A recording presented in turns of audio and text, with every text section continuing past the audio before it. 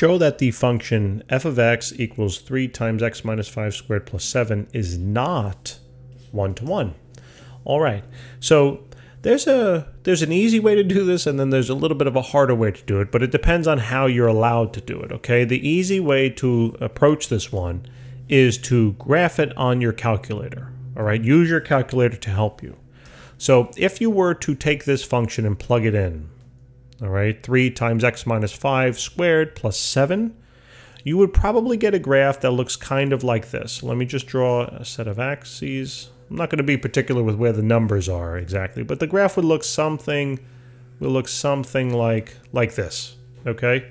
Don't worry, I'm not particular where this is crossing the x-axis, okay? But it'll look something like that. Now, in order to be a one-to-one function, right, what we're going to do is test to see whether it is a function, a one-to-one function. And if it isn't, then we just showed that it's not, right?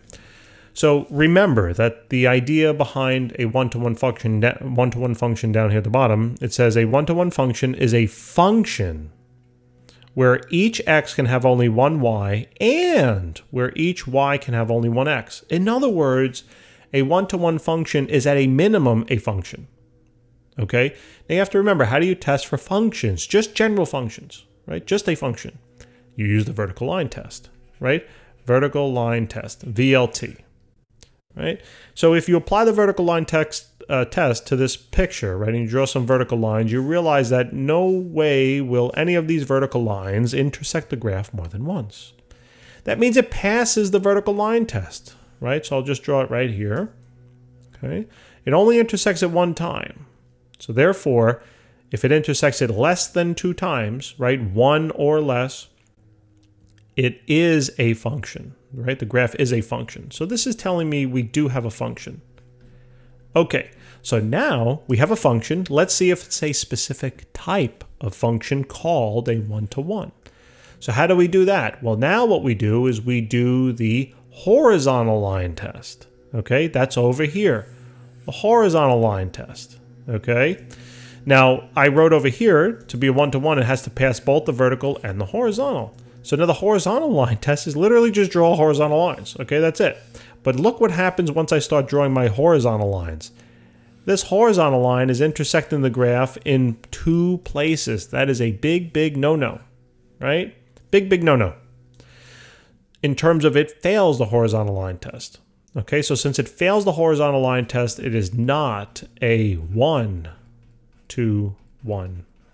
function. It's a function, just not one-to-one.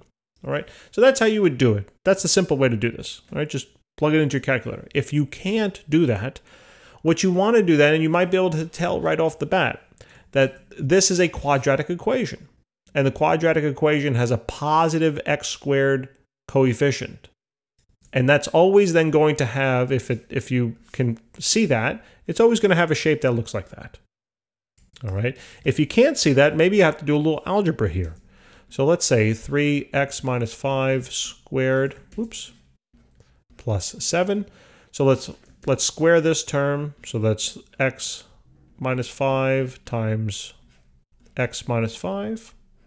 Okay, plus 7. You know, we're going to FOIL this out, right? So that's going to become x squared plus, not plus, minus 5x minus 5x. Right, plus 25. That's then plus 7. I can now distribute the 3 to each term, so this is going to be 3x squared. I can combine like terms if I want to, right? I'm not even worried about that. Let me not combine any like terms yet. So this is minus 15x, this is minus 15x. This is then going to be plus 75, and then plus 7. I can combine like terms if I want. Whatever, I'll just do it. 3x squared, I can't not do it. Minus then 30x. I'm going to add these two together. Okay, that's going to be a plus 82. So here is your function. Now notice the coefficient of your x squared value right here is positive. And therefore you know, right, you can remember it this way. If you have a positive x squared value, you're happy, right? You're positive. So you got a big smiley face, okay? It's a big smiley. It looks like the smiley face of the Joker. But if it were negative, okay, so let me write this up here. This is for a positive x squared value.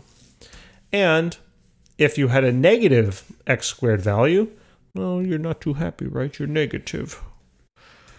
Why so serious? Where's that from? I gave you a big hint before. So now, a little creepy. Okay, so this is going to be this is a negative x squared leading coefficient. All right, so that's when you're not too happy. You're frowning. All right, so hopefully that takes care of it, guys. Thank you very much for tuning in. Please remember to subscribe. Give us a hand. All right, hit the like button. Tell your friends. We'd love to help them too if they're having a little trouble, or if they just want to learn math for fun. All right. Thank you so much. Take care.